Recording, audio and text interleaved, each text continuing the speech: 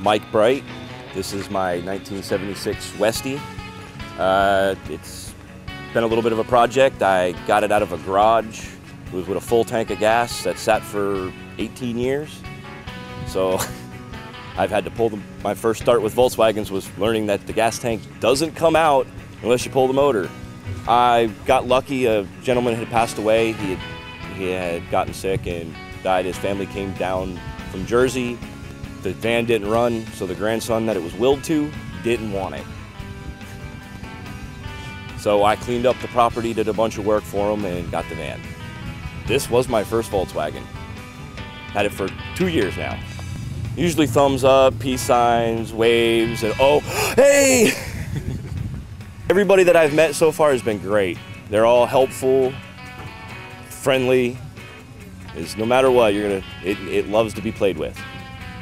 Constant touching and poking and changing things.